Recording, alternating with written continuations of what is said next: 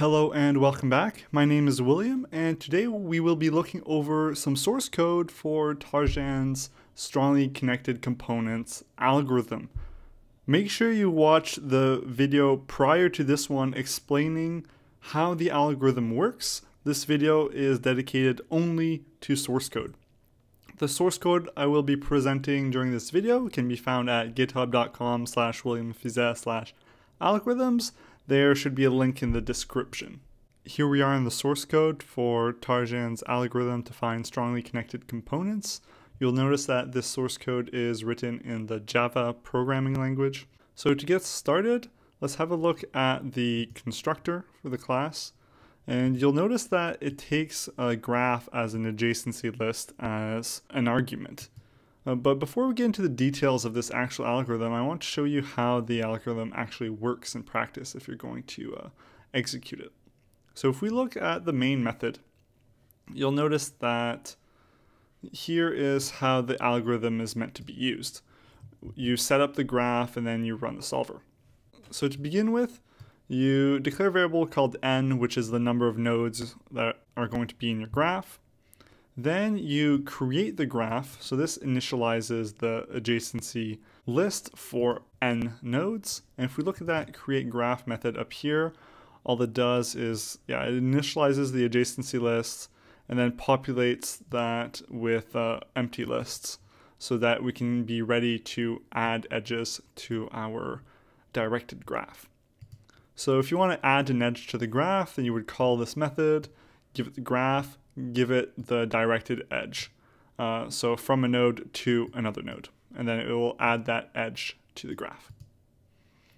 So I believe this graph is the one from the slides, the very last graph, if I recall correctly.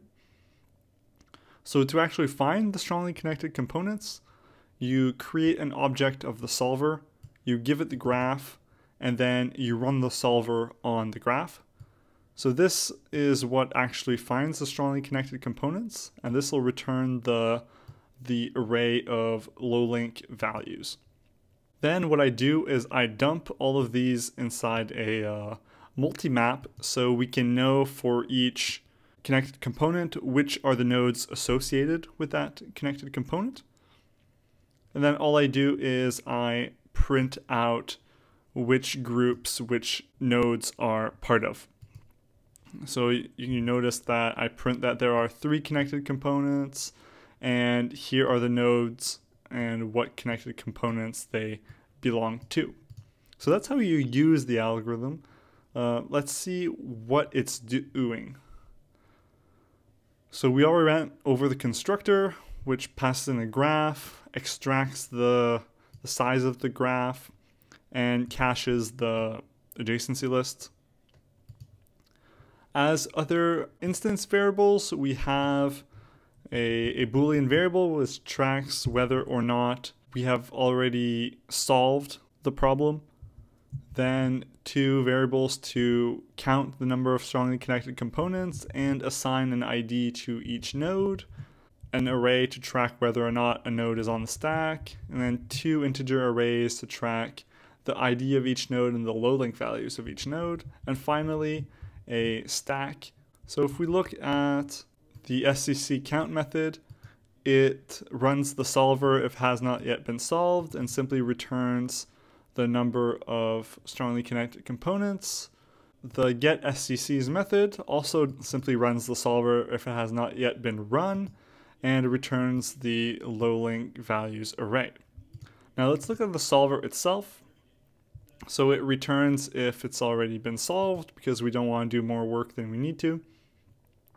Inside the solve method, I initialize all our arrays.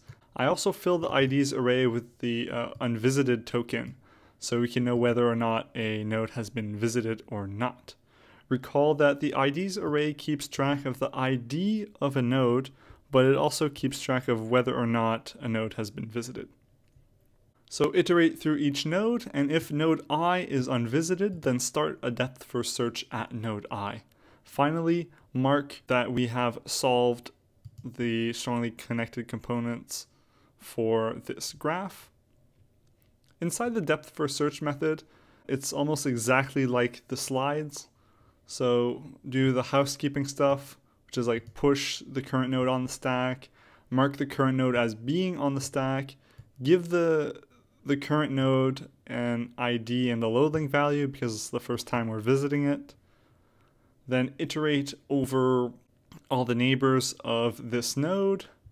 Do a depth first search if the node we're going to is unvisited. On the callback, check if it's on the stack and min its low link value with where we were just at. And back here, after we've visited all the neighbors of the node, then we check if we're at the start of a strongly connected component. And if we are, we want to pop off all the nodes associated with that strongly connected component which are on the stack. So I start with a first node, and my condition is to pop until I return back to the start of that strongly connected component. And as I'm popping off nodes from the stack, I mark the node as no longer being on the stack, and I also assign every node part of that strongly connected component to have the same ID as the node which started the strongly connected component, just so that we know after the fact which nodes belong to which strongly connected component.